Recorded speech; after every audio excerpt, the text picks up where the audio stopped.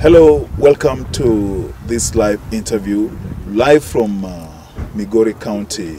This is a county of many opportunities. There's the Awendo sugar factory here. There's a lot of sugarcane plantations here. You know, people grow maize. Like right now, I've been passing around here and I've seen maize doing pretty well, and I'm sure it's going to be the next food basket. And I think people are very determined to ensure that Migori gets into that bracket to start competing with Trans Nzoia and other counties around there, Uasin Gishu, etc. Now, we are in Migori, and starting tomorrow, Saturday, the 25th, the party leader of the ODM party, the Honorable Raila Odinga, is going to visit this great county of Migori. And he has a number of engagements that are lined up for him. And you know, as a man who enjoys massive support in this region, or rather this county, he has a lot in store for the people of this county. What he has to tell them about the party, the future of the party, what we are doing at the party headquarters as Chungwa House to ensure that the party remains the most popular party in this part of the country. And so much has been lined up for him. And the man driving this is none other than the governor of this county, the Honorable Dr. Ochilo Ayacko, a seasoned politician, former member of parliament. He has served as a cabinet minister in the government of Kenya, and he has proved to the people that he is up to the task. And that's why the people of Migori turned out in large numbers to vote for him to be their second governor. Welcome to the show, Mheshimiwa Ayacko. Thank you very much. Thank you very much, Etali, and welcome to Migori County. And I also welcome all the viewers to view what is happening in Migori County.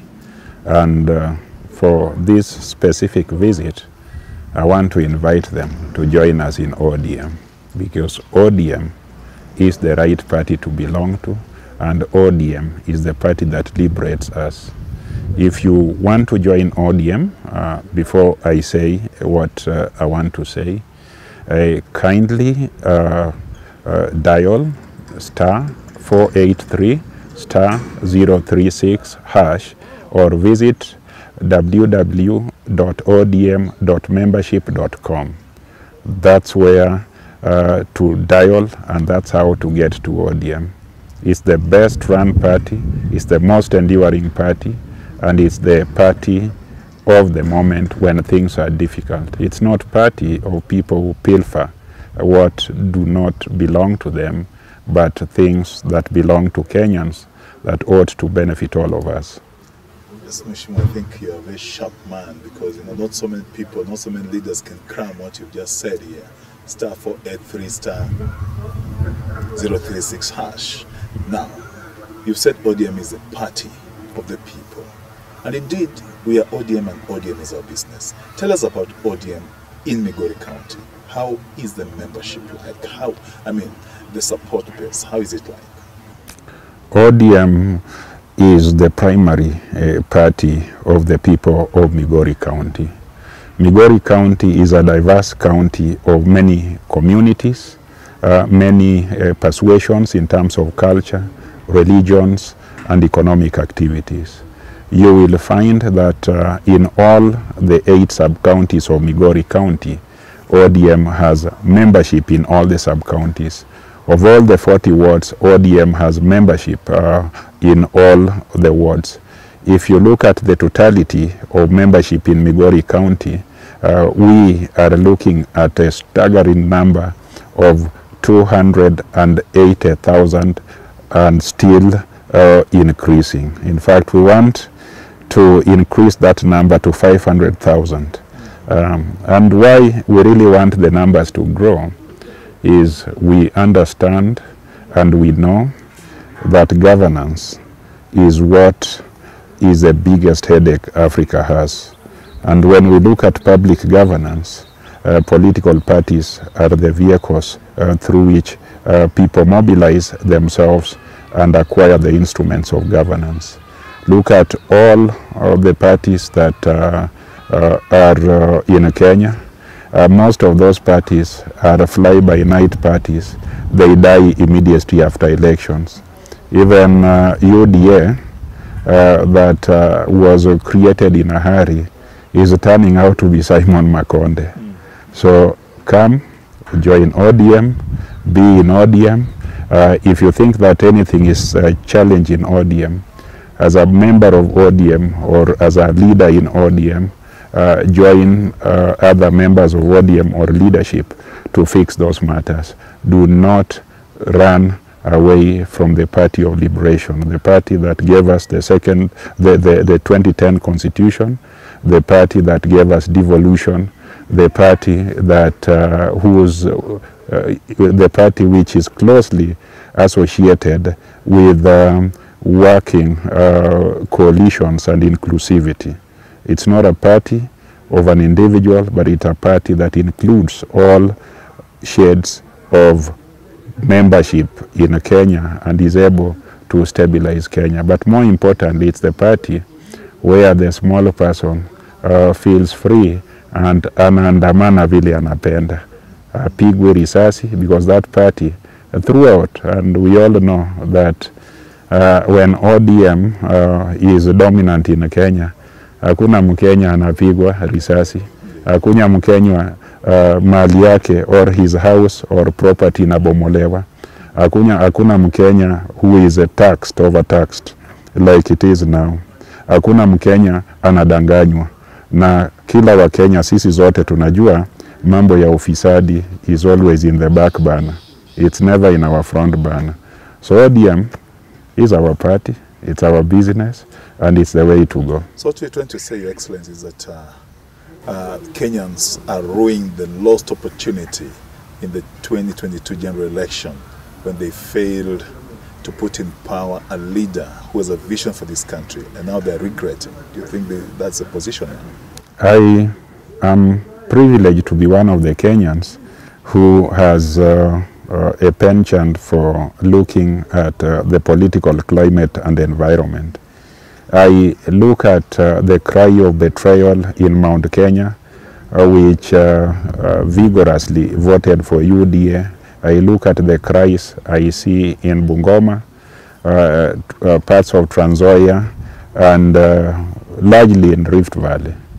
I think the administration that the Kenyans mistakenly or that were misled into putting into place is not equal to the challenges we have. And I see in all the media, social, print, and electronic, that there is a high demand for Baba Onge. Because when you see small and desperate people seeking your leadership, it means that they are missing you. Baba, wherever you are, we miss you. Here in Migori, we miss you. Everywhere we miss you. In fact, Baba's voice is louder than the voice of Parliament. The voice of Parliament in Kenya has been muzzled. The collective voice of the Council of Governors have been muzzled. The entire opposition in this county or in this country cannot speak. The entire executive of the day of Kenya Kwanza is unable to speak a language that people understand. It's only Baba's language that is understood by all. When Baba recently talked about the scam in the petroleum sector, it is headlines everywhere. It is trending because that is the voice, that is the people's voice. Still on the ODM issue, there are some runaway individuals, particularly from this region, the Nyanza region, people who are beneficiaries of the benevolence of the ODM party, you know, trying to, I mean, they've made a name using the name of the ODM party. And now they're going around saying that they've taken over the region. They're claiming that in South Nyanza they have registered quite a number of people to another party. Would you confirm or deny these allegations? I want to say that I am a leader who lives among his people. I live in this area, and I can assure you, whoever claims that he has moved the people away from ODM must be in dreamland. And when the dream is over and reality will hit that person, it will be such a painful reality that they'll not know what has hit them. What is happening is they are opportunists who towards every general election seek and deceive ODM that ODM should support them. Their agenda is to use the ODM platform to catapult themselves to leadership.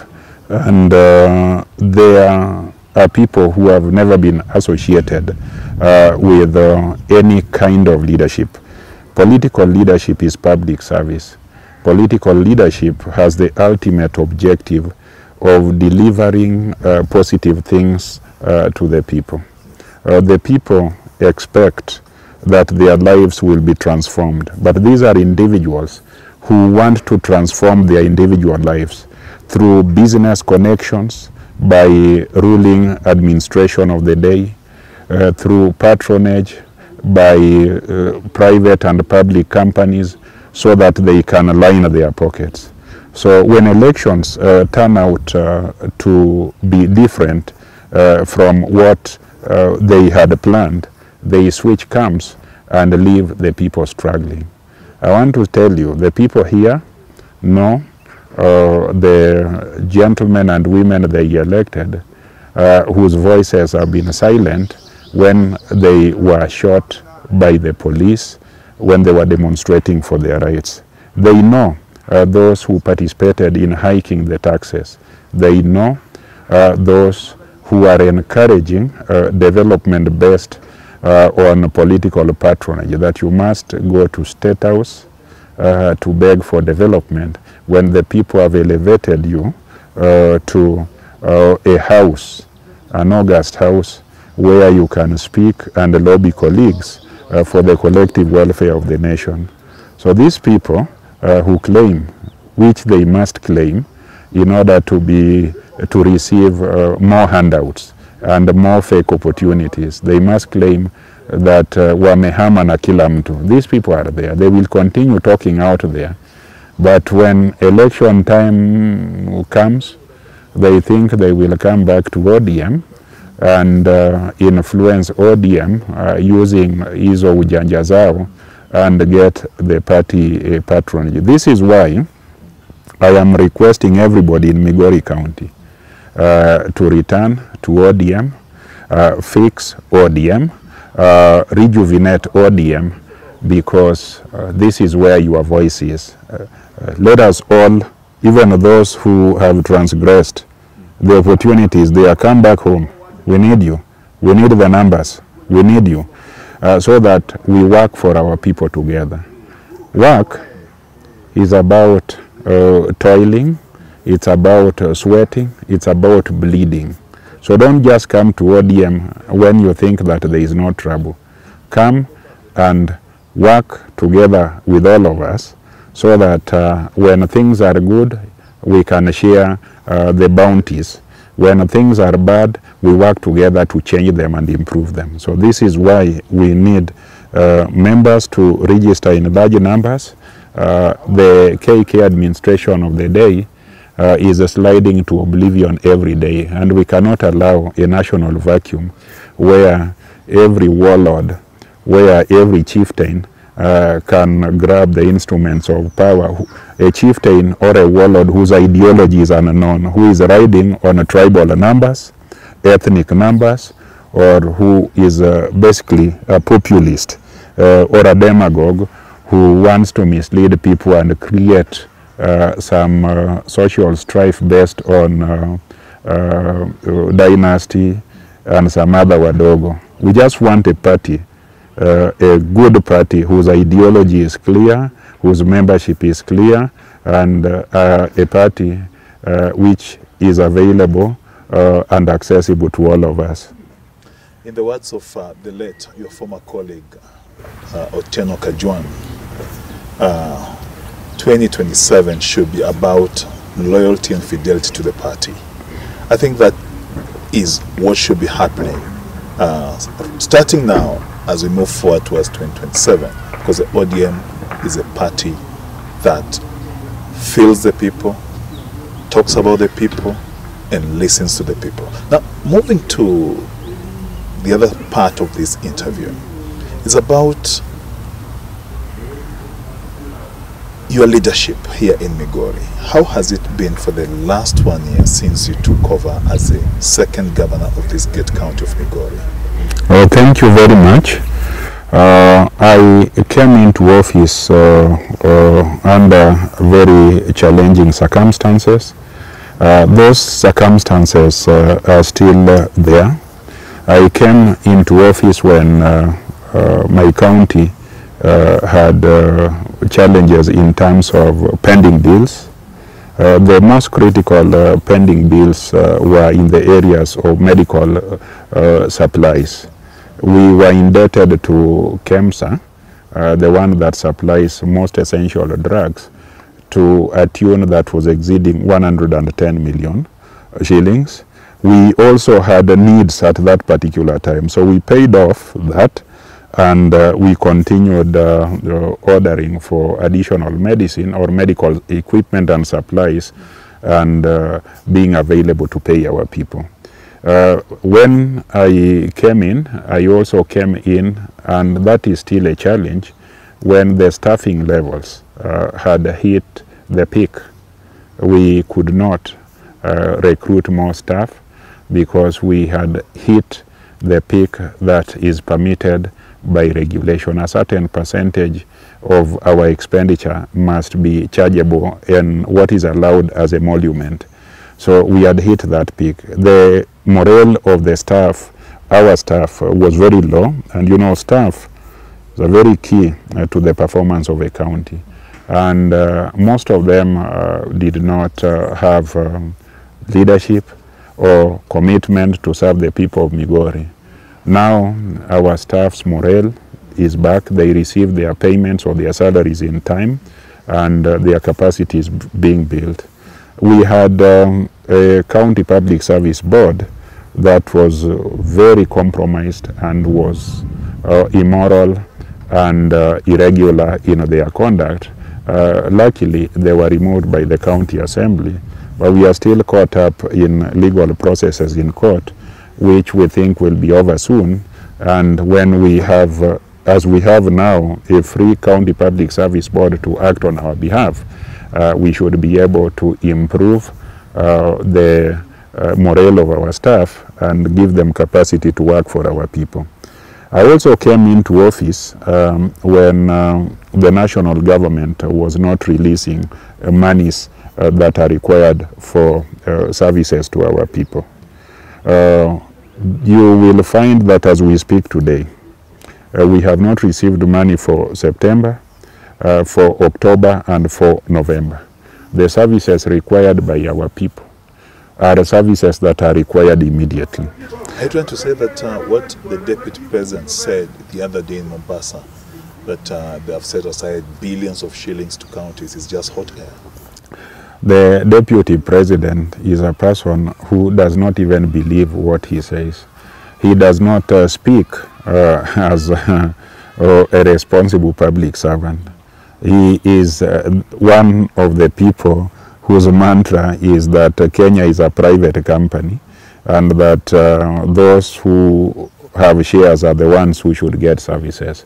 I want to tell you that the Deputy President is irresponsible, and he does not behave or speak as a person worthy of that title. No county in this nation, including Migori, has received a single cent for El Nino purposes. No, Migori County and other 13 counties have not received a cent for normal services, both development and recurrent, for the month of September, October, and November, and the people need those services. So we are struggling as a county to pay our pending bills, we are struggling as a county to continue being attractive to other partners who want to partner with us in promoting productivity.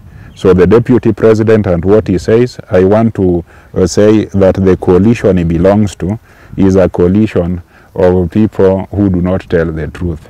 And it is very shameful to hold that office, and you are not truthful in what you are saying. He goes to Mombasa and incites people of Mombasa against the governor of Mombasa, that the governor of Mombasa should be able to handle disaster. Mombasa, just like Migori, is a county that does not have a large budget for disaster. Most of the money is left with the national government. When you talk like that, and you talk in Mombasa, I think your agenda is suspect. I also want to indicate that when I came to office, most of our facilities in health sector were run down. Most of our roads had not been gravelled or marramed, and they were not motorable. So in the last 1 year, we have opened up roads, marramed and graded more than 3,000 kilometers of roads. We have actually had a program of facelifting our health facilities, and we have ensured that the basic medical supplies are available in our medical facilities. We have just concluded, enumerating our farmers, and we have over 180,000 households that depend on farming, which takes us to about 700,000 farmers in Migori County. We have a major plan to increase food security in Migori County in the areas of maize, in the areas of rice, in the areas of other cash crops like sugarcane, fruits, and many things. I must say that there is improved productivity in the areas of agriculture, aquaculture and fisheries, and also livestock keeping. The challenge I see is with the market. The challenge I see is with the cost of inputs to sustain the agricultural sector. This is why, instead of politicking day and night the politics of the national government, what they should preoccupy themselves with is job creation for people who look for white-collar and blue-collar jobs, but also a job creation for farmers by ensuring that farming is an activity that pays. Your Excellency, I think this is quite insightful, and we have shortage of time.